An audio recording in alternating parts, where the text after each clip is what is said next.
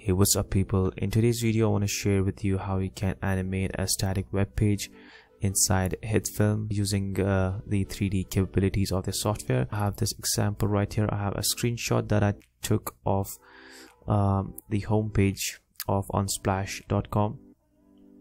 So we'll basically be animating this this homepage without a real camera. We'll use the Hitfilm's inbuilt 3D capabilities to create a nice animation out of this static web page.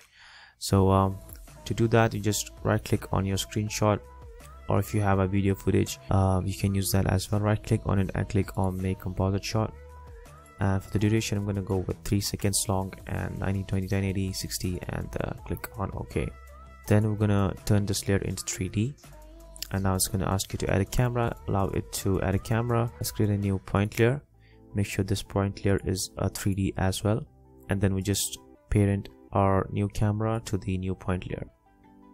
Right, so now we'll just animate our web page. So once you expand the new point layer, you just zoom into the web page and you can animate the rotation Y or any of these other rotations. Just rotate the Y axis, and I'll just try to get a nice camera angle on this, so maybe something like that.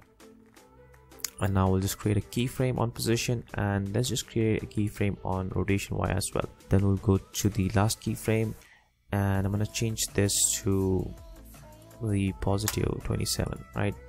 So we can just maybe make it 20 and change the position like that, and we can move it down, and we can even either zoom into this or you can even zoom out of this. So let's try to create a nice camera movement in your animation. Right, so now if we take a look at this, we'll just play this through, have our nice camera movement.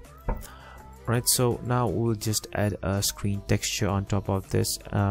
So as you already know, our screen is made up of pixels, so we need to create those little pixels on this animation. So to create that, we'll create a new plane layer, and I'm gonna call this screen texture, and color can be anything, and click on, and width we're gonna set this to, let's make this 3000 by 3000.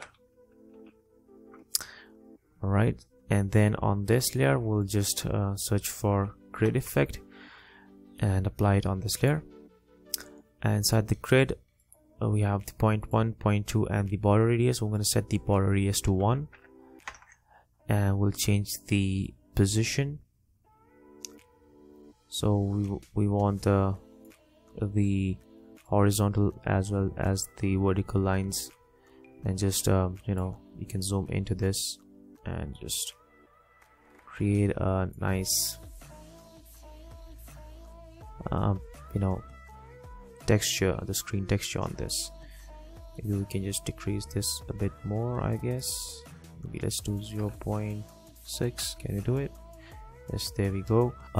Make sure you right click on your screen texture, go to blend and set this to subtract, and on the transform, under transform we set its opacity to 25. You can play with different blend modes and different opacity levels. Also make sure that you change the screen texture to 3D plane. Now that way our texture will also animate. Finally, what we can do is we can add a shake to this animation. So let's create a new grade layer, and we can call this shake, camera shake, and the effects we're going to search for the same effect, shake under grunge, apply it on this layer, and I'm going to turn down the amount to 9 and speed to maybe around 0.50. I'm going to increase the smoothness, and I'll just scale this up a bit, right, something like that. And now if you play this, you'll have some nice fake camera shake inside your animation. and you can play around with different settings and try to come up with a nice animation. So I think that's it for this tutorial. If you have any questions, let me know in the comments below. If this video is helpful, don't forget to leave a like and also subscribe to the channel, and I'll see you guys in the next one.